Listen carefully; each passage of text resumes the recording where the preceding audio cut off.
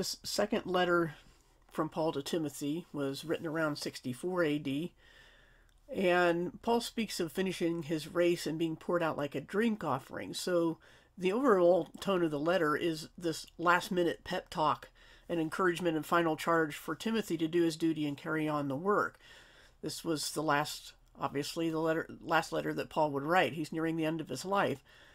And if we start here with, after the greetings and all, with verse 3 in chapter 1, as usual, Paul identifies himself as an apostle of Jesus, and he speaks of Timothy as a dear child, and he's especially pleased with Timothy's non-pedantic faith. That's the meaning of the Greek word. It's hypocrates, but that means nitpicking. And this Greek word refers to micromanagement and obsession with details and control. And that kind of faith is harmful and counterproductive, while Timothy's is genuine. That's what Paul's saying here. So this pure faith has been passed on to Timothy like a family heirloom on his mother's side. Since his father was Greek, the responsibility for keeping faith was clearly on his mother and grandmother, whose qualifications for the job were proved in Timothy. So it's this heritage that needs to be fanned into flame and empowered by the spiritual gift that he received. And it stretches credulity to think that Christian women lose this wisdom and honor if a male student is beyond a certain age, such that she who was once wise and instructive is now to be considered deceiving and seducing. This is what a lot of people teach. Even if this were true, it makes no sense at all to have the deceivable teach the vulnerable. Why would the scriptures have women teach children, as we'll see more about in the letter to Titus, if women are the least qualified to teach anyone because of being inherently deceivable, and children being the most vulnerable? It's just the worst possible advice, if that were true. And of course it's not true. So to think that women such as this could raise a Timothy only until he reached a certain and arbitrary biological age, at which point they were to keep silence, is to abandon all reason.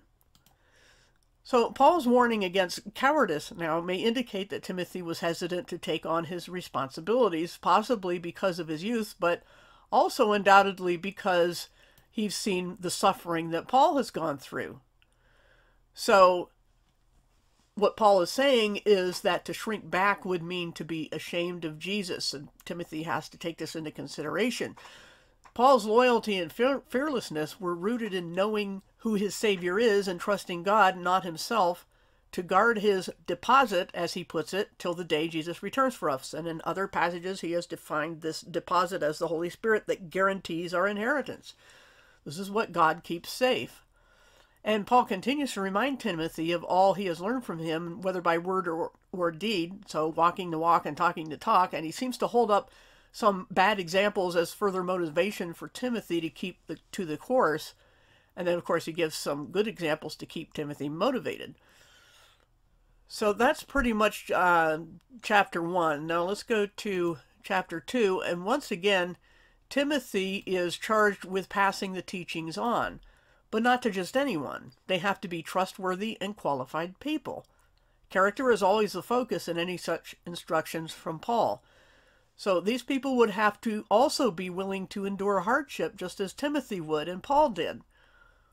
It's a package deal. These are the kind of people who are willing to go through that you pass on these teachings to.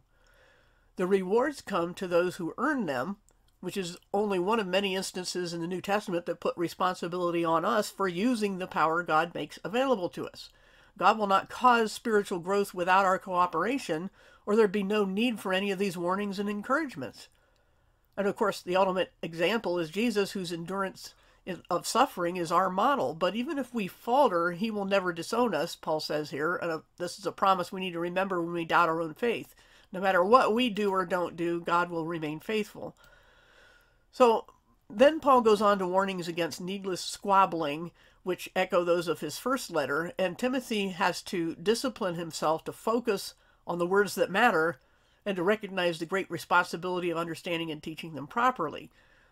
So if the word of truth were downloaded to us just because we have the Holy Spirit, as many people claim, then there have been no need to rightly divide, no need for teachers, no point in reading the Bible at all. People will say, I don't need any, brand new believers will say, I don't need any teachers. I don't need to listen to elders because I have the Holy Spirit. Well, so do those elders, by the way. And also, then just throw the Bible away because you've got the Spirit, right? That's where that kind of so-called logic leads. There's a reason for these things. And then we'll go down to verse 16. And as before, Paul names dangerous teachers so others can take warning. But notice what this particular false teaching is, that the resurrection had already happened. It should be obvious that this does not refer to Jesus' resurrection, since that fact is what every saved person believes. Instead, it must refer to another resurrection, one that all his followers will experience. So the question is whether this resurrection refers only to the final one of all human history, or to the one known as the rapture. We are given a clue by the fact that these two false teachers were frightening people by telling them this event had already happened, and they missed it. Who would believe they had missed the violent end of human history? Or who would be upset if they missed the Great Tribulation? Nobody gets upset about those things. Only the rapture would explain how people could be fooled into thinking they missed a resurrection. And Paul reinforces the impossibility of something like that happening without our knowledge by reminding Timothy that Jesus knows who are his, and he will not forget them or abandon them. Then Paul uses the illustration of common household containers to teach Timothy that our usefulness to God depends on our attitude. If we purge ourselves from the unsavory aspects of life and fill ourselves with good qualities, we'll do great things for God. But once again, this is our responsibility. God does not determine which kind of container we are per Calvinism, but uses us according to what we make available to him.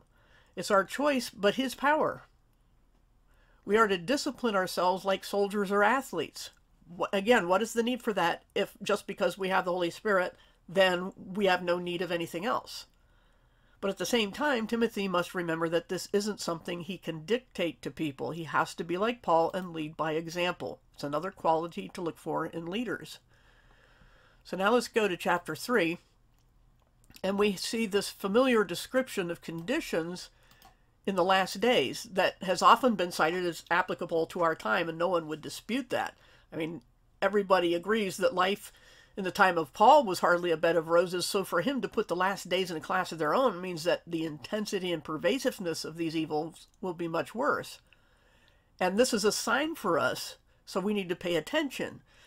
So when we're even worse than ancient Rome, which I think a good case could be made for that, we need to pay attention. This is a sign. And of particular importance is his statement about fake believers. We tend to forget that evil doesn't knock on the front door and hold up an ID card for us. It pretends to be one of us. It slowly introduces teachings that on the surface appear to be harmless or even beneficial. But one step leads to another, and one by one the false teachings replace the true ones. And as we learned before about gullible people, remember that, those without discernment will follow such teachers without question, and they will accuse anyone who criticizes these false teachers of being hateful and negative and hindering the work of God. That's how it's been going. But the goal they and their teachers pursue will never be reached, Paul says, and we need to take Paul's warnings seriously as the end approaches, which, again, we have been given signs for. That is the condition of mankind. So then he shifts back to Timothy again, and he urges Timothy to keep a tight grip on that which has been a part of his life from his earliest childhood. The sacred writings, the scriptures, are not dead letters or fables, but the living, breathing Word of God, and they're meant to be used for our spiritual growth, whether by encouraging the good or rebuking the bad. It can be used for both. It's our spiritual owner's manual, and we can't only take the good pages out and get rid of the rest. So now let's go finally to chapter 4. This is not a long letter.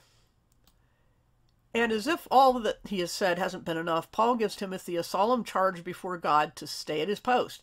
This isn't optional or secondary. This is what the Christian leader is called to.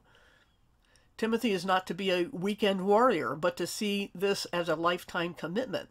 And this charge is for every Christian leader because, as Paul warned, a time would come when there would be no tolerance for such teachings, a time that many would agree we have now reached. And keep in mind that these people who won't listen to the truth are found within the community of believers. These instructions have all been about how Timothy is to instruct the church, the congregation. And of course, there are other references to wolves arising from within the flock and scattering it. So we should be keeping our eyes peeled. At least the guardians should be doing that. And then Paul goes back to the example of his own life to motivate Timothy to stay the course. And again, he mentions the last days with reference to Jesus' sudden appearance, which the faithful will live in great hope of seeing. This is described as a hope that will earn a reward, one that Paul himself expected to have. But how many believers today live in the daily hope of Jesus' sudden return? It's really sad that there are so many who not only don't have this hope, but they're hostile to anyone who still does. Yet if Paul believed Jesus could return in his lifetime, it must be an event without prior notice, like a thief in the night. The signs mentioned earlier are for the nearness of the day of the Lord, and this is the event that precedes that, if we have already gone over in the study of Thessalonians. So now let's go down to verse 9, and Paul is nearing the end of the letter with his typical personal business and the joy of knowing that his sufferings have not been in vain. But notice his attitude towards someone who opposed his message and did him harm. Paul is confident that God will give the man what he deserves. Yet today, any believer who voices any such negativity is called hateful and unchristlike. Clearly, there is a place for righteous indignation and wishing for the enemies of the gospel to get what's coming to them. But can we accuse Paul of contradicting his earlier injunctions for Timothy to be gentle? No. Instead, we must conclude that gentleness is for those who simply disagree on disputable matters, as he said there, while harshness is for those who oppose the gospel itself and do harm to the faith. This has been Paul's teaching and example. And as it says in James 4:5, God opposes the proud, but shows grace to the humble. Are we not to follow God's example? So this is why in verse 16, Paul asked God not to hold anything against those who had abandoned him when he was on trial. There are reasons and times and situations in which to do either one or the other, to be either kind and gentle or harsh and strong. So then, of course, at the end here, Paul's done training his apprentice Timothy. He's done all he can do.